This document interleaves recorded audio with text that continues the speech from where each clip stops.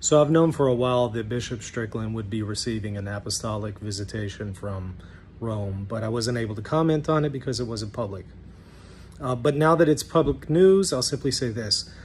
It's not because of the LA Dodgers and his position on that. It's not because of his defense of the pro-life movement. Those are all wonderful things. The reason why most likely he's receiving this apostolic visitation is because not long ago he publicly on his social media slandered and falsely accused Pope Francis of having, to use his words, a program of undermining the deposit of faith. Buying into radical traditionalism is most likely what triggered this, which is unfortunate because he has so many great virtues and merits and he could do so much good for the church, but unfortunately he went too far across the line.